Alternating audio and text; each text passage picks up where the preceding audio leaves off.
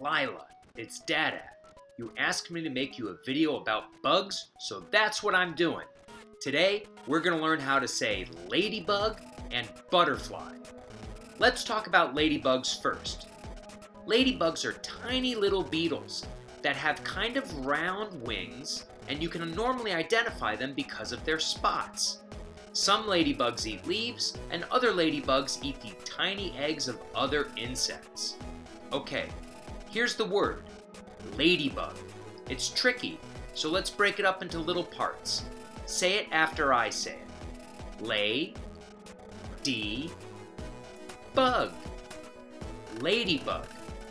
Good work. Let's say it again. Bug. Ladybug. Good job, babe. Okay, now let's talk about butterflies. Butterflies have big wings that come in all kinds of colors. And something you might not know is that baby butterflies are caterpillars. When caterpillars get old enough, they go into a cocoon, and when they come out, they're butterflies. Here's the word, butterfly. Fly. Butterfly. Good job, babe. Let's say it one more time. Fly. Butterfly. Great work, babe. You just learned 2 new words about bugs and some fun facts along the way.